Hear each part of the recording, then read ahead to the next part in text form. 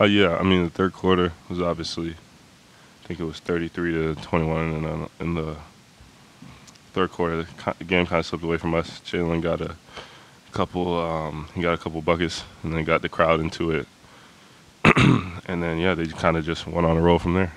RJ, you said the other day you weren't sure exactly how the reception would go here. What did you make of the standing ovation during intros and then the video and standing ovation went with it? Yeah, man, it was amazing. It was amazing. Like I said, thank you to the fans for sure. And we got a tribute video, so I didn't think we were gonna get that, but so no, that was cool. No, I'm very appreciative of my time here, and yeah, to come back had a lot of emotions for sure.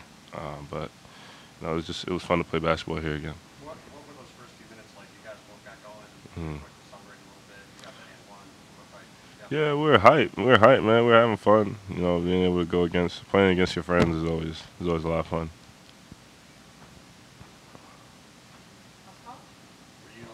Were you surprised about the video? Yeah, I was for sure. I was, but I'm very thankful. Just wondering the struggle, on tonight. Was that Yeah. just like one of those days? I don't know. I don't know. Julius. Oh my goodness. No, but yeah, no. I miss. How many free throws I miss? Five, six.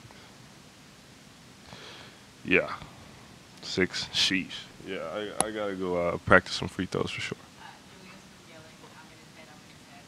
I'm sure you heard that. How was it to kind of be on the court with him and on the other side of things? It was cool to honestly just play against those guys and just see what it's like, on the other side. I had fun competing, and yeah, looking forward to many more battles. It looks like you guys kind of rebounded tonight. What did you see out there? Yeah, I mean they're like a top five offensive rebounding team, or just rebounding team in general. So they have a lot of big bodies. They go to the glass all the time, and I think in the first half we did a good job of turning them over. So we're kind of able to get out in transition to eliminate some of those second chance points. But then just we got out rebounded tonight, so we gotta make sure we get in practice and fix that. It was great. Just to come back. Uh, Obviously, didn't get the outcome we wanted. I wanted to win, but just to see everybody where I started my professional career is pretty cool. Just to see all my guys, Johnny Bryant, with him every day, just to see him. On the other side, I was talking trash to him. He was talking trash to me, but pretty cool. Pretty cool. You and RJ both got off to a good start in the first quarter, and the first half obviously very competitive and what fell off in the third quarter. Yeah, just probably our intensity wasn't as high coming out in that third quarter, and they just kept coming and coming in waves. So credit to them. They're a good team. They play well, and we just got to learn from it, watch the film, and be better. I mean, I know they had a lot of offensive rebounds, 15 offensive rebounds, and it felt like probably more.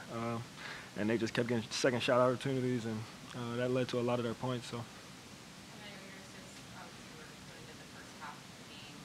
What do you make of the is that coming now with this group, and is that just familiarity with your skill set teammates? Yeah, I feel like we're a really talented group, especially offensively. So just trying to get those guys involved early, let them get a rhythm, and just really try to go from there. Because I know when everybody's touching the ball, they want to defend and rebound and do all the extra stuff it takes to win. So just trying to show a little unselfishness and while also still being aggressive at the same time. So. Julius was talking earlier there about his relationship with both of you guys, and obviously it's a very real bond, and I mean, now it's sort of a new team coming together. Can you, like, forge that bond, rush that bond, or does it just take the time it takes? No, it definitely takes time. It's like having meeting a new girl. You can't just, you gotta take time to get to know her. Take time. You gotta take her out to eat, stuff like that. Yeah, like you ain't just gonna walk up to her and say let's get married. So like, but nah, it'll take. Yeah, that didn't work. I know it didn't. Ain't no way. But nah, just It'll come together. Rome wasn't building a day, and we have to keep working individually and as a team. We have to continue to try to take steps. And if you just keep chopping wood and carrying water, you'll get there.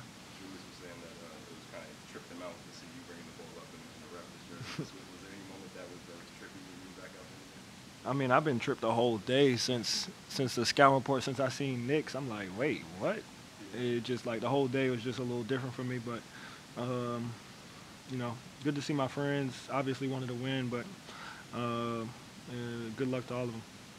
Well, just like you said, I gotta definitely watch the film to really see what happened there. But just like sense of urgency and focus was not there. That led to a couple of mistakes that quickly we lead it into their points and transition, and just like opening lanes on the defensive end.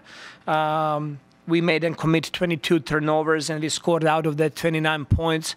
But other than that, in a half court, we got really outplayed with second chance points and offensive rebounding. They ended up having 15 offensive rebounds, and that's not on one player, that's on the whole team to do a better job rebounding there. And I thought that ball movement stopped in the second half. That was pretty good in the first half. Tough night for Scotty. I think 4 for 14 for the floor. Was there anything the Knicks were scheming that was a problem for him, or was he just kind of not able to find his usual spots? I thought that he was getting good looks, missed 3 threes. He was getting to his spots on the floor. They brought definitely a lot of physicality, at the rim that he did not convert at the rim. At the same time, he did not go to the free throw line. And us as a team, we missed 10 free throws tonight, which is it's hard to miss 10 free throws and to beat anybody in the NBA. I need to double check. I do not have information at this point.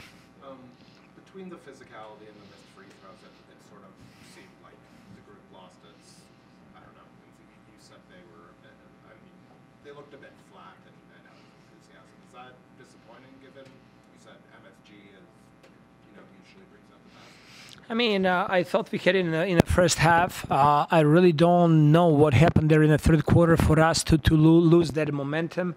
But it is disappointing. I just told guys in the locker room we have a couple of new players over here. Everybody's kind of like walking on eggshells. They don't know how to communicate with each other. Like, we gotta lift each other. Jonte Porter played his game number 4 as NBA player. Of course, he's gonna make mistakes, But are we gonna be, go out of comfort zone and actually pick him up and talk to him and help him out so he learns and he gets better for the next game? And the same thing goes to a lot of players over here. They have very, very different roles. That's one thing that's one thing that I really. I think that we could do a better job, players on the court, really lifting each other.